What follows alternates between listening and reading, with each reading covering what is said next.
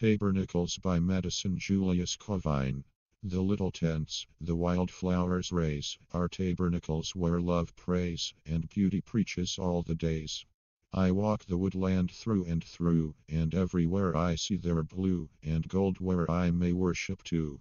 All hearts unto their inmost shrine, a fragrance they invite. And mine enters and sees the all divine. I hark. And with some inward ear, soft words of praise and prayer I hear, and bow my head, and have no fear. For God is present, as I see in them, and gazes out at me kneeling to his divinity.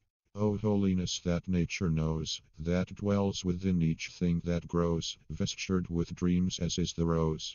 With perfume, whereof all things preach the birds, the brooks, the leaves, that reach our hearts and souls with loving speech.